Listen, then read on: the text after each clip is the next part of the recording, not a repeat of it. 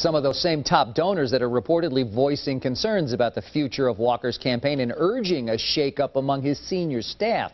The Washington Post first reported that following another poorly reviewed performance by Walker during last night's second Republican debate. The governor had hoped the debate would help to re-energize his campaign and boost his sagging poll numbers. And he started with a more aggressive approach, but at the end of the night, he had logged the least amount of minutes speaking of any of the candidates on stage. And now comes word that Walker held a conference call today with his top donors. It's something pollster and political analyst Charles Franklin tells me could be a critical move for Walker at this point.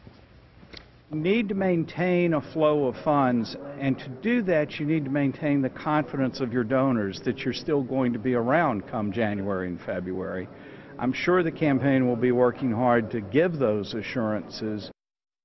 Walker told reporters after the debate that he is shifting his strategy a bit, in his words, putting all of his eggs in the basket of Iowa, and that's where he will be back campaigning again all weekend. Okay, so does he try a different approach for the next debate? Seems like it's a good idea to change. You know, probably sooner than that, actually. The next debate isn't for another 6 weeks, and the results of the first two really have not been good for him, so he'll probably be looking for something other than the debates to try to relaunch his campaign. All right, Kent, thank you.